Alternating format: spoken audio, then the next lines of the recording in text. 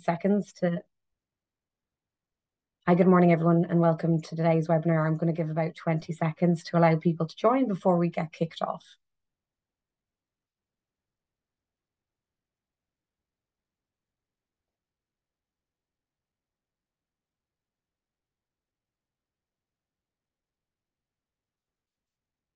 Right. Good morning, everyone. Welcome to today's webinar on modernising your digital systems for today's demands. Today's webinar has been brought to you by Enterprise Ireland under the Client Solutions series. My name is Saoirse Colgan and I'll be moderating today's session. I sit in Enterprise Ireland's Operational Excellence and Digital Innovation team. And I'm delighted to have join me today John Bulger from Version 1. John Bulger is Version 1's Global Lead for Application Modernisation and Integration. And John's here to talk to us today about the value that can be derived from a proactive, sustained and continued approach to modernising systems. And he'll also share some best practices and key considerations as you're starting and embarking on your modernisation journey. Before I hand over to John, just a little bit of housekeeping. This session will run for approximately 45 minutes. If you have any questions, which I'm sure you will, please feel free to use the Q&A function, and we'll allow for time at the end to address those questions. So without further ado, I'm going to welcome John and pass over to John for a presentation. Thank you. Thanks, Saoirse. Let me share my screen.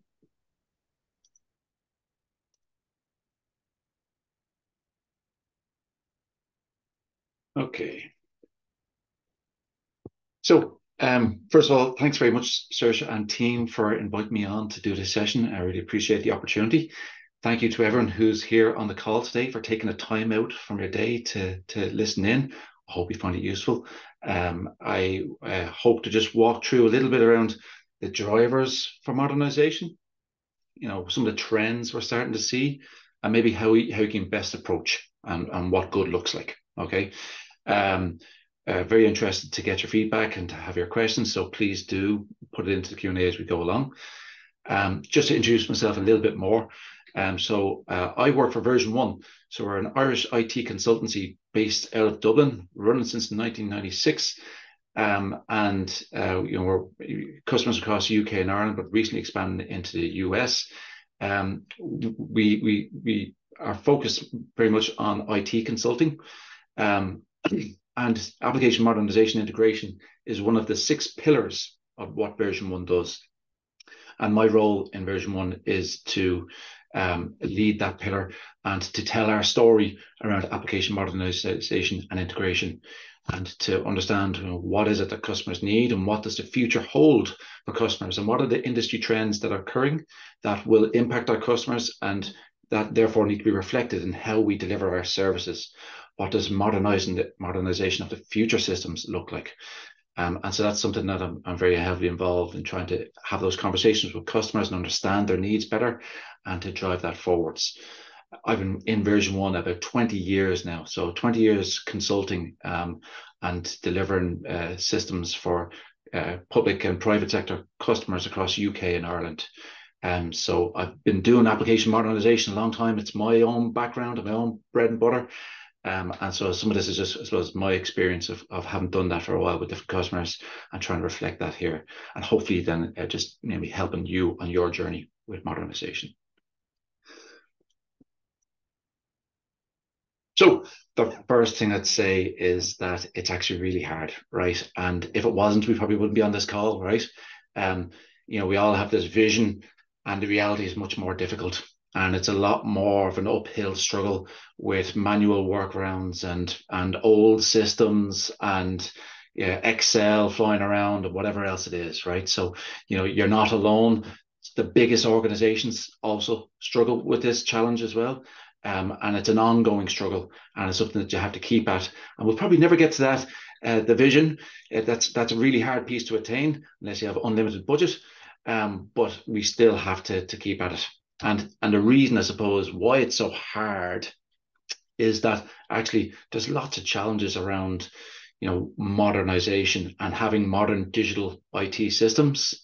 And ultimately, that quite often it comes down to, there's only so much budget, right? And where do we put that budget? Where do we assign our money? Where do we get most bang for buck from our investment in IT? And similarly, we quite often see that actually there can be a divide between the drivers, and so sometimes we see modernization as purely technical endeavor, right? And it's purely about, we got legacy technology and we need to fix it and we need to uplift it, and that takes time and it's expensive, and the business sometimes then don't see the value from that investment. And if we don't deliver it in a more agile and incremental way, it can take a long time to deliver that type of transformation and modernization. And so then you couple that with what is perceived as low business value, there can be a little bit of so what, right? Or if it's not broken, why fix it? Okay. Additionally, there are other challenges. Modernization typically brings you towards a more modern technology stack. That can bring its own challenges in terms of your capability and your skills and your readiness to use those technologies. And so that can be quite daunting. And so where you have mission critical systems that are running on legacy technology, sometimes the idea is you put the head in the sand and you don't tackle that challenge, right? But the problem is with that approach is, yes, we can do that and we can prioritize nice, shiny new things. But if we do have those legacy systems, or we don't invest in having modern IT systems that serve the needs, that can create its own friction, and it reduces business agility, and it stops you from being able to innovate more effectively and to respond to change more effectively, right? And it starts to introduce all this additional cost in the form of technical debt.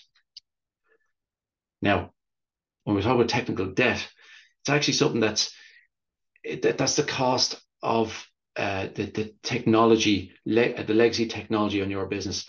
And we're seeing that that's actually consuming up to 40% of IT budget. It's starting to accrue on top of each other, right? And so what you're finding is you're spending more and more money on just keeping the lights on. And so technical debt is something actually, I don't know if any of you remember this ad from 2007 financial regulator. I don't know what a tracker mortgage is. Quite often what we see is people don't know what technical debt is, and it's not a widely understood term outside of IT at least, right? But the problem with it is that technical debt is something that affects all of the business, and that is not just purely technical. It actually this is what it looks like from a business perspective. You start to see that actually you're not able to respond to change as quickly. It costs more to make that change. Your change becomes more brittle. You're starting to experience disruption and downtime. And you're starting to have aging interfaces that don't really support the needs of your users. And so this becomes really important in terms of allowing you to make sure that you are able to, innovate and be agile and have cost-effective IT that supports your business needs. Now, couple that, right? So that's the as is, and that's the cost of just getting your systems up to today's technology standards and have them modern, right? But we're also seeing a significant shift in expectations of tomorrow's applications, right? And what users expect from your application tomorrow. And so things like actually Copilot, it's embedded into Microsoft Copilot, but actually we can see a future where every users will expect to be able to converse with applications, any application, right? And so there'll be a Copilot-like capability embedded into many of the business applications of the future and your end user applications. And users will expect to be able to transact and interact with you in this manner. I don't know if any of you remember that film Her, which is very interesting, right? Science fiction, but actually it's turning into science fact. And that's something where we're seeing now, where with the rise of generative AI, is that actually intelligent agents will act on behalf of users, right? And so it's no longer just about being able to have responsive service design and web and mobile, but actually you will have agent-to-agent interactions where people, personalized digital agents who understand you, who understand your needs, who have a lot of context about what you do can actually then transact on your behalf, right? And we're already seeing that coming through. OpenAI have released their GPTs where you can build your own bot. Bill Gates on his blog is just in the last week or two posted on this very topic about agents acting on users' behalf, right? And so in the context of modernization, right, what does that mean? And yes, we need to deal with having modern IT systems to deal with today's demand, but this stuff is coming, right? It's coming down the line at us. And a real example of where we've seen this, right, is actually we also see that applications become personalized and adaptive. And so what does that mean, right? Think of the Netflix of this world. And so how can we have personalized experiences? And an example that we've done actually with the National Museum of Computing in UK, Bletchley Park, is we built a generative AI based application that allowed us to serve up their museum content to different personas with different content, different messaging, and different imagery based on who they were. So we're able to say, are you a preteen or are you a teenager? What language do you want to consume this in? And actually, we're able to use generative AI to reframe the message appropriate to that persona. And so that's actually live in the National Museum of Computing at the moment. And just shows you the power of what this will be like. So think of your own business in terms of the different personas that you interact with and your different end users and whether they want to consume your services in different mediums, different formats, different ways. Okay. And so how can you start to think about that to embrace that opportunity for your own business? So that's, I suppose, just giving you setting the scene a little bit around the need for modernization. There's a whole piece there around, okay, making sure that you have agile and effective and efficient systems, but also about future-proofing your systems to not only meet today's needs, but tomorrow's needs, right? So how do you do that? And I suppose we always say that it's about business-led modernization, okay? Technology is just a means to an end, right? We're here to serve the business. We're here to grow the business. And we need to make sure that whatever we do from a technology perspective gets most bang for buck and we're getting return on investment on that technology, right? So the important thing is that you root it in the needs of your business. And it's all about finding, enhancing, and protecting that business value. Okay, making sure that we are measuring the outcome, that we're using good technology, we're delivering fast, right? We're delivering fail fast, we deliver early, we continuous in delivery, and that allows you to reap those rewards earlier and to achieve that. We see modern IT delivery approaches changing, right? So the advent of agile and lean methodologies has changed how we deliver services and how we're seeing it across the board with our customers in terms of how they deliver IT. And I think the driver for that is IT used to be seen as a cost, right? And it's not anymore. It's seen as a differentiator. It's seen as something that will actually enable business agility, allow you to create a unique selling point and to give you that leg up. And so there's more and more interest and investment in IT to help make that differentiator. And therefore, we're starting to see it's no longer just about IT driving the applications, but the business users and the business units are taking ownership of those. And so we're seeing this move towards a business-led approach with federated accountability. And what that means is that it's no longer just IT are given a budget and off they go and knock it out, but actually the accountability happens across the business, and it's IT and business working together to deliver the application modernization and the application estate that the business needs. And so that brings this change in mindset away from we need a new system, go put it in place, and then we're done and walk away. Instead, we're seeing it moving towards a product approach. Okay, and what that means is you have application owners who are responsible for that application and who maintain a backlog of new functionality, who constantly review that application and understand its fitness for the business, and how it's serving the customers and how it can be adapted. And so it's a continuous modernization approach, moving away from one-off projects towards product approach and a continuous investment that makes sure that the IT estate remains aligned to the business needs, and it's always serving those needs, and it's using proper technology, but that it's more importantly aligned to the business process that's needed of that day.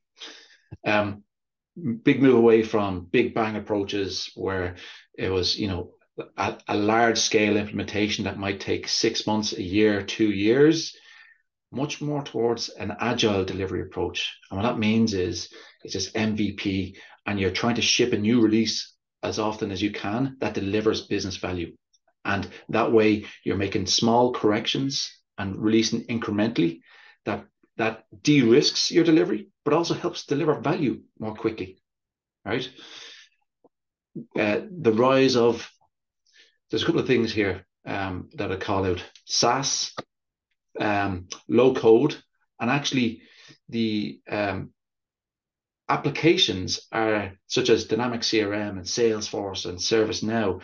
They're all actually starting to capture this platform opportunity where they are a platform on which you can build your own applications, because they have this composable architecture. That means you can configure, they have all these capabilities built into these solutions. That means you can then compose your own application on top of theirs. All right.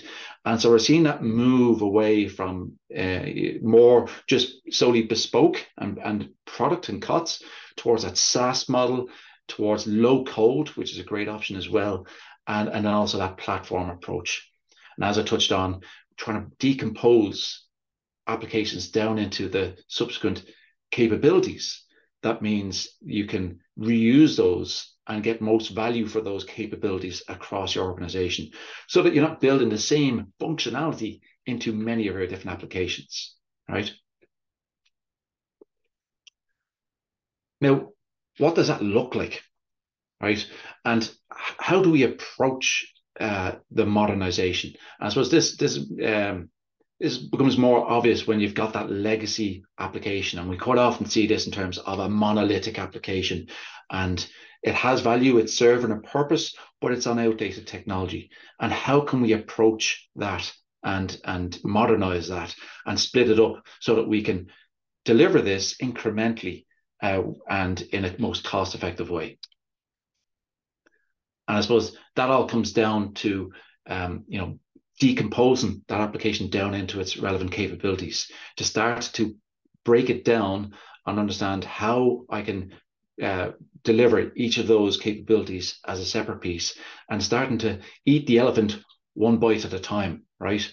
And so quite often we see that as a strangler pattern, where you're taking your application and you're taking pieces off and moving those across to your new platform.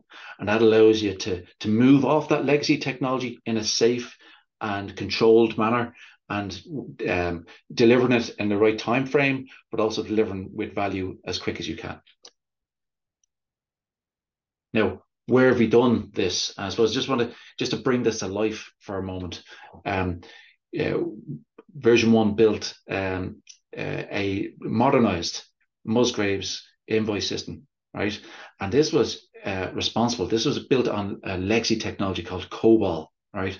And so this is what all the banks run on, and this is really old mainframe technology, but it's the core of many business systems. And so we actually worked with Musgrave to replace that legacy mainframe mission critical system that was absolutely the heartbeat of their operations, right? But we were able to successfully migrate them bit by bit across to a new technology stack, a cloud native technology stack that meant they increased their agility and were able to respond to change much more effectively. Because COBOL, effectively, that's a technology that where they have to build around COBOL, and you wouldn't go making the changes to the heart of that. So there's very limited technology skills in that area, and very limited appetite to make changes, because it's at the core of that system. Whereas moving it to a new architecture that allows you to break it down into component parts, it provides that agility.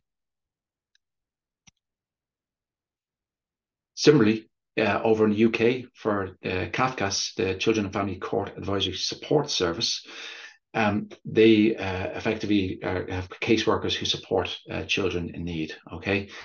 And they have an internal system that all of the caseworkers use.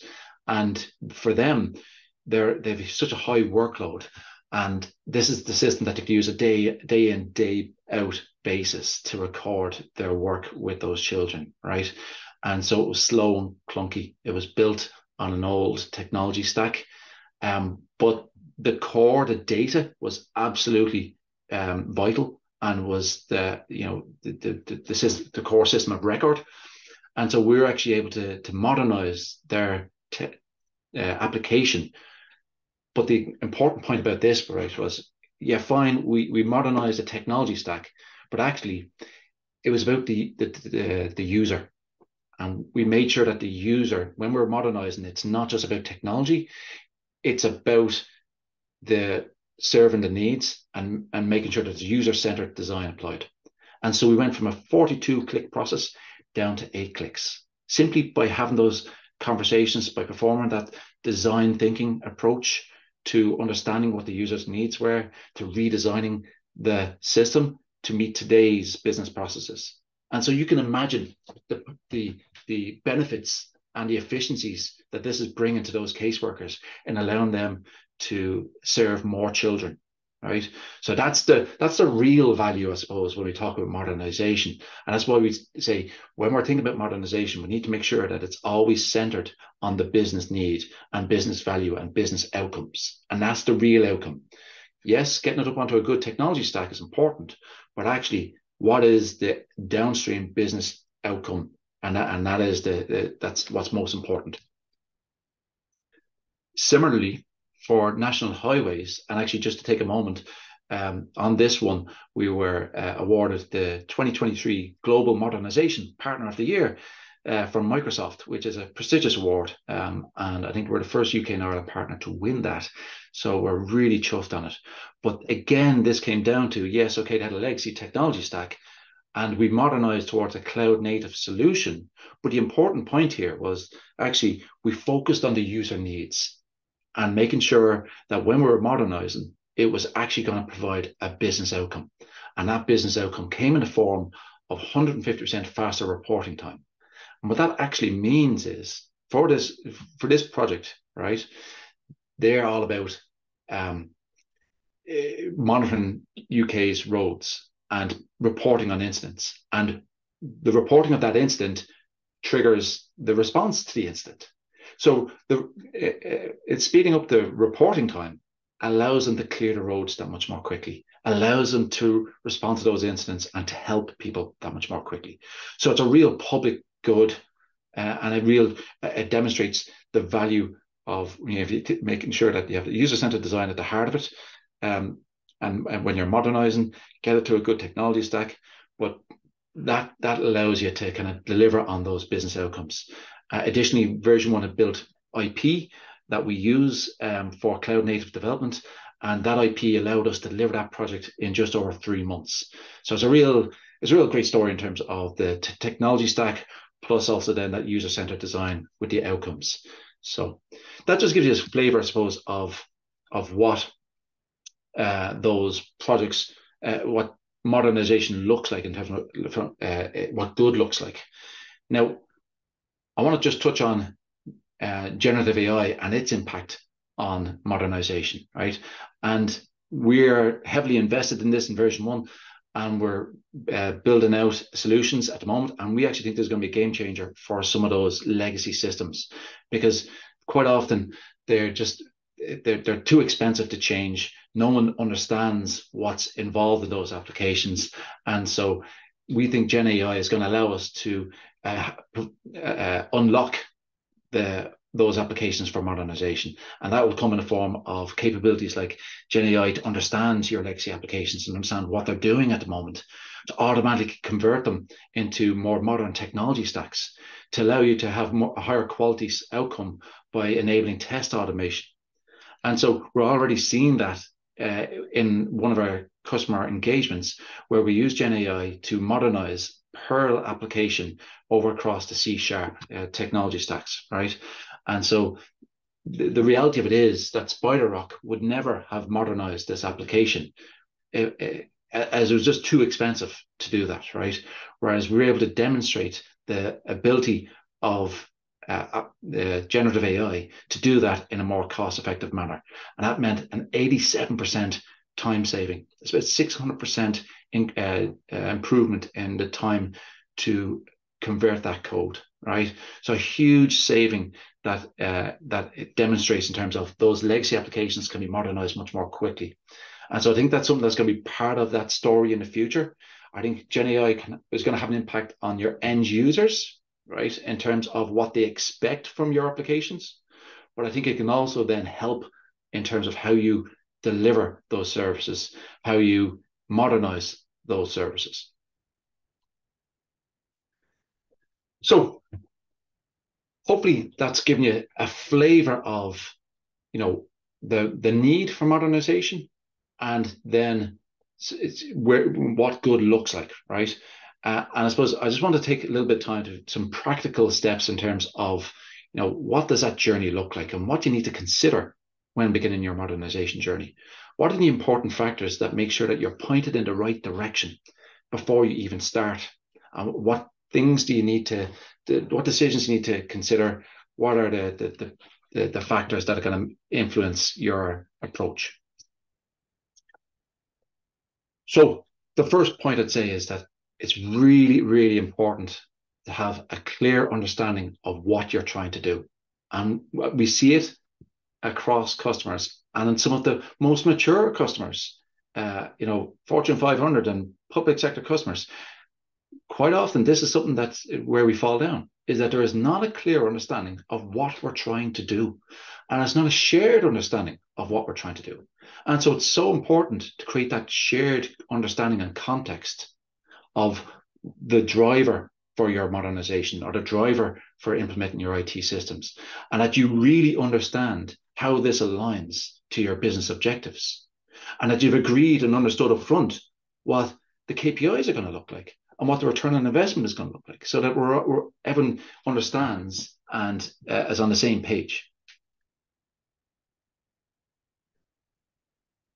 Again, what we also see is that actually being organizational ready is a precursor. And you need to make sure that actually you've engaged your stakeholders early, that you're bringing everyone on the journey with you. Because if you're going to invest significant funds, and we understand that this is something that, every euro of investment counts for SMEs, right? And so making sure that you are spending that money wisely, and that everyone's on board with the driver for that, and the return on investment is really important.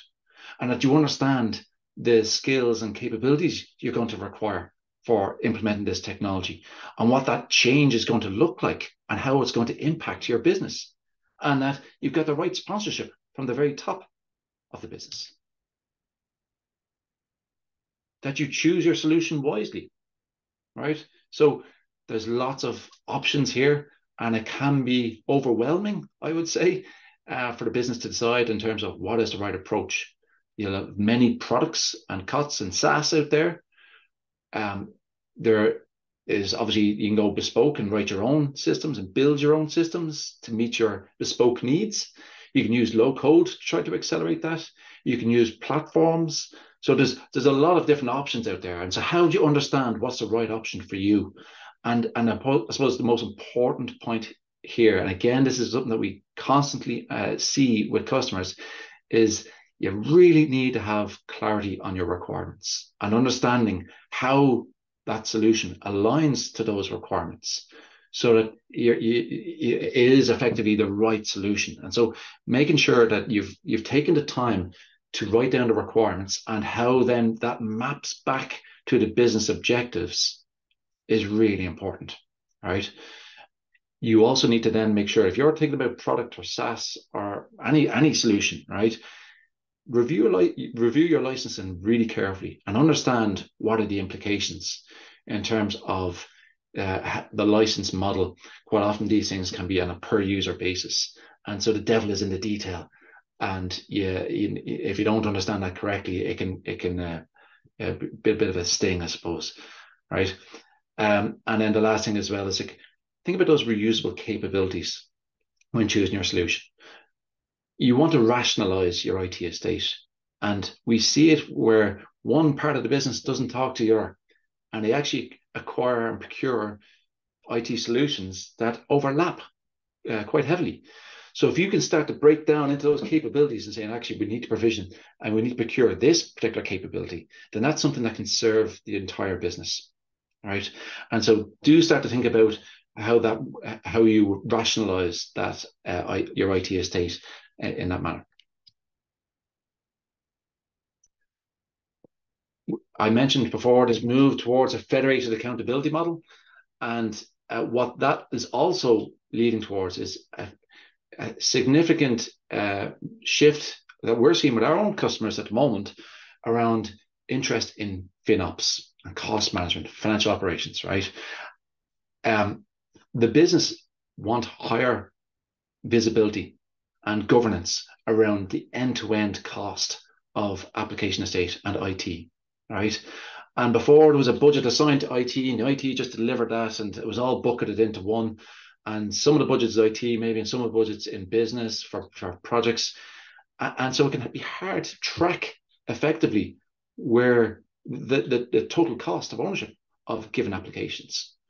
So that is something that we advocate strongly with our customers, is that you really understand how you track your cost from start to finish of a project, be it with the third-party costs and also in your own CapEx investment costs in terms of building that solution out, right?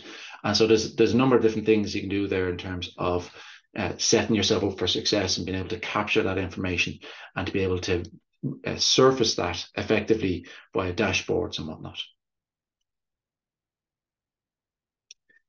Now, I've mentioned the AI piece a couple of times here now, right? And I suppose if we're starting to think about, that's something that you will want to embrace as part of your own future technology strategy and your own business strategy, then what's really important here is that actually you've got a strong foundation for AI. And the important thing about AI is, right, the major branch of AI that we see in the market is machine learning, okay?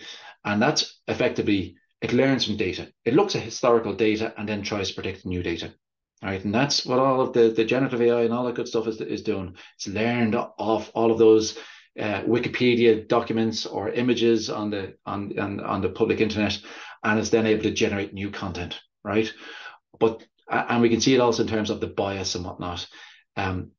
It learns from what it sees, and therefore, if you've only got bad data, right, then it's not going to be able to provide good insights into you. So as you modernize your systems, start to think further ahead in terms of, if I wanted to be able to do some predictive models down the line or to do something with my data, what would that look like? And what sort of quality data would I need? And therefore, you start to build that into how you design your systems and making sure that you capture the data effectively so that it can be used for those types of purposes. So that is something that's really important to get right early, and that'll bear fruit for you down the line when you start to go on this journey. What I'd say about Gen AI in particular is it's good with unstructured data. So Gen AI is only one branch of AI, right? And it really depends on what your use case is. But as we've all seen in the last year or so, this is something that's very popular at the moment, and it's really good with unstructured data. And so this is something that you can start to embed quite quickly onto your business systems. So that's something that you can start exploring now, and we see a lot of our customers exploring it. And what our advice, I suppose, is to start small, but start now, right? The models that are out there at the moment, the ones that are available on public cloud, but also they're open source, they're really mature. Previously, we would have had to, you go and build your own model, but we don't really see that now with these latest Gen AI models. It's about fine tuning of those to meet your needs and not building them out. So that's something that we'd recommend that you start to think about. How can you start to embed those services on for your customers, but also internally? For example, having a lot of our customers have case working capabilities, and imagine you could start to build in case working bots that could support your workloads. So that's a good example of where we can see that applying to customers. But there are many examples out there. I've touched on this before. It's really important, I suppose, in terms of many projects fall down because they take too long to deliver, right? And the business don't see the outcomes. And by the time they're delivered, actually, the business has moved on, the needs have moved on, the processes have moved on, right? And so we need to move towards much more agile delivery methodology. It's all about delivering incrementally and quickly and using that agile approach, using Moscow to make sure that you really understand what is the most important features that are needed for your application. And just to explain Moscow, just in case, it's must have, should have, could have, would have, right? And if you can break down your application to say, what are the must have features? We're going to start there, right? And that allows us to prioritize most effectively what we need to focus on and to start delivering that in an incremental way. And then that, continuous delivery is, I suppose, is something that we're seeing a lot with our customers. It is more on the high end in terms of maturity of application estates, but that is something that is allows that new levels of a business agility, because it allows you to make changes very rapidly to your IT systems. But it's really important then to make sure that you have the quality assurance processes to support how you do that. One of the last points here now is that apps are for life, not just for Christmas, right? And what I mean by that is too often we're focused in terms of what do we need to do to get this thing live and how do we get this application up and running, right? But we don't think about the whole lifetime of the application and how we're going to manage that application over its lifetime. What does that look like? Who's going to do it? Do we have the skills for it, right? How do we continuously adjust it and monitor it? Will we have budget to keep this alive and to water and feed it, right? If we go with SaaS, and the point there, the third point is around SaaS is a different model, right? And it's that actually it brings its own complications in terms of it allows you to offload the applications to a third-party vendor, but it does put you on their release train, and you then have to tie back to their updates. And so that can start to impact on how you deliver your services, because they might release an update that breaks your system. So you have to understand what that release cadence looks like, and you have to understand the investment that you're going to have to make sure that you're aligned to that and that it's going to work effectively for you and that you can accept those updates. And the last point I'd make is around making sure that you assign application owners, that you're moving towards that product mindset around having application owners to mind and feed and water that application. So in summary, what I'd say is, right, the important point is we need to make sure that your applications meet your today's demands, right? And from a business and IT lens, that looks slightly different, right? But these are the needs of the business and IT in terms of a good experience. It's agile. It's embedded intelligence and whatever else. From an IT perspective, it's modern technology. It's integrated and allows you to operate with your other IT systems. You can change it quickly. It's lower support cost, right? So you need to make sure that you are meeting today's demands. But going back to that point about how Gen AI is impacting, we need to future-proof for tomorrow's needs and understand if we start to build out our IT systems now, we can see that the technology landscape is shifting so quickly and user expectations are changing. And so your applications are going to be around for quite a while. So you not only need to think about how today's needs, but you actually need to think about how will that application work in 5 years from now? And how will it serve the users from 5 years from now? How do I future-proof my application to actually to support users in that way? That's pretty much the presentation over. So I just want to call out actually my thanks to Enterprise Ireland for allowing me to present on that story. And what I'd also call out is actually we, Version 1, are actually a customer of Enterprise Ireland ourselves.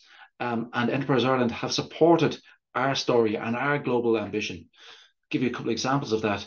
We have an AI lab which explores disruptive technology, right, and is working with customers to understand how these technologies impact. And Enterprise Ireland helps to support that. That lab has built out a solution that won a global Red Hat Innovation Award. We have a separate IP development team for Oracle Enterprise EPM and ERP systems, and that won a European Innovation Award only this year. Our IP development team for cloud won Global Partner of the Year, and that is also supported by Enterprise Ireland. So really significant support comes from Enterprise Ireland, and we're delighted to be on that journey with you. And thanks for presenting or allowing me to present at this. John, thank you very much. Thank you so much for such a fantastic overview and some really compelling thoughts and insights there. I find on one of your initial slides, the 40% of IT spend is attributed to technical debt, and I find that quite stark. And also, you know, just that point around technical debt is not just for software companies. It applies to all sectors and all companies that have software systems and applications in their organization. And just on that, Saoirse, like I think the important point there is that we need to educate all of the business on the importance of that, because they think it's a technology only thing, and who cares, right? But we don't really see the downstream impact. We don't really understand what that means from a business perspective. So helping to educate users more effectively in terms of the cost of technical debt actually will allow us to unlock that. Yeah, absolutely. We have a couple of questions in, John. I just have one general question myself, which is around, you've spoken a lot about, you know, SaaS, low code, the extensibility of enterprise systems. Like, technology has never been so accessible, never been so configurable as it is today. And there's so much on the market, but to the point for non-tech companies, it can nearly be overwhelming in terms of what's the right solution for them to choose. And it can nearly lead to, okay, it's easier just not to make that decision. What's your advice to companies to get them over that fear of you know, potentially selecting the wrong solution for their needs? Yeah, you know, it's a great question, Saoirse. Thanks very much. I'd probably bring it back to some of that advice I gave earlier around making sure that you really understand the context in which you're operating, right? And that you understand what you're trying to achieve, that you really understand the requirements for what you're trying to do, so that whatever solution you decide upon, it matches up effectively. Because that's the number one risk that we see in terms of why projects fail, is that we didn't really understand them correctly, right? And we as you know, business don't shape and form the need effectively. And so being able to nail that down and understand the requirement is really super important in making your technology choice.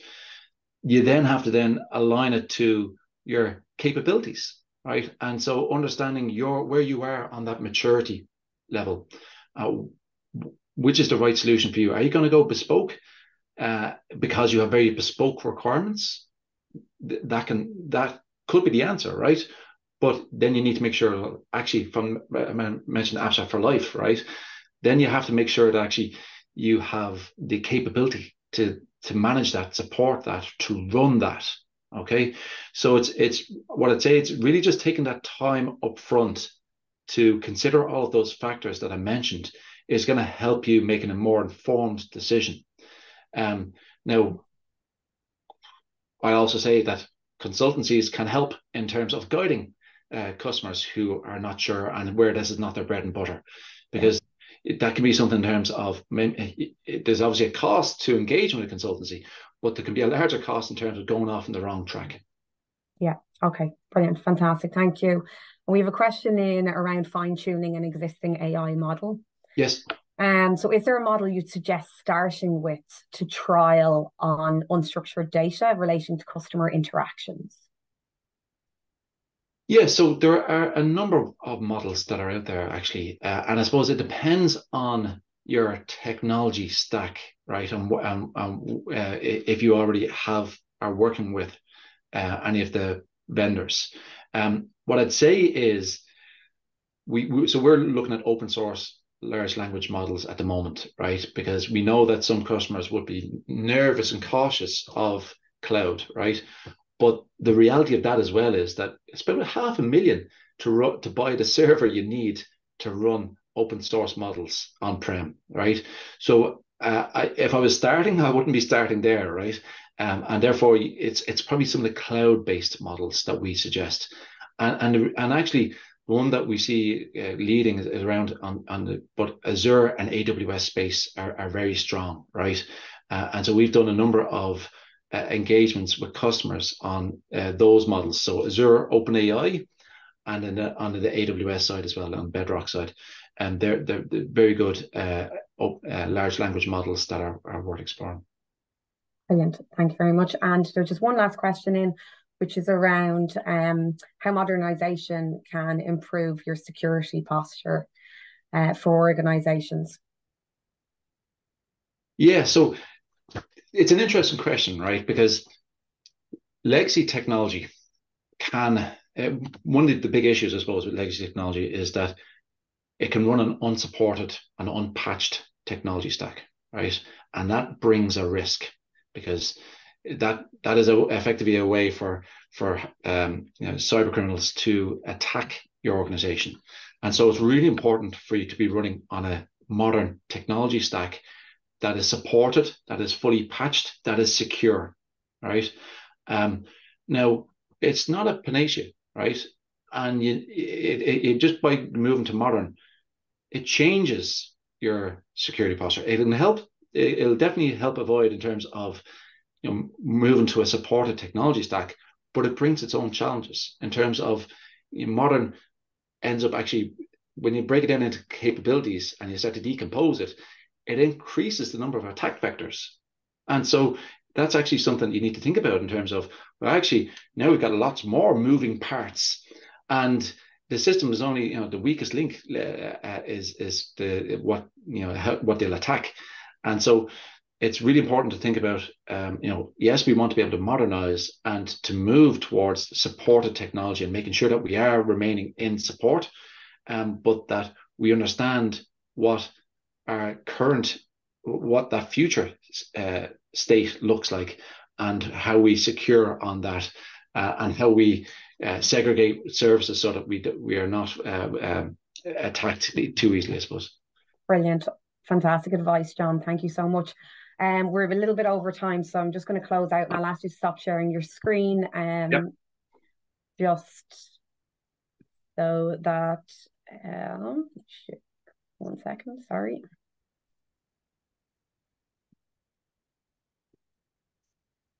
Sorry, all, I'm having a bit of technical difficulties with my own screen share. I will just remind people to go to Enterprise Ireland's website and the Client Solutions series for more information on such webinars. I want to thank everybody for joining today's session. Sorry, 1 second. There we go, sorry.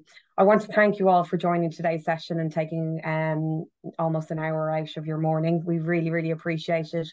And a very special thanks to John Bulger for joining us today and giving us such a fantastic overview. You can see here, for more information on Enterprise Ireland supports, contact the Client Solutions team on clientsolutions@enterpriseireland.com, along with the telephone number 017272100. With that, I'll close the session and wish you all an absolutely fantastic day. Take care. Thanks, everyone. Bye-bye. Bye.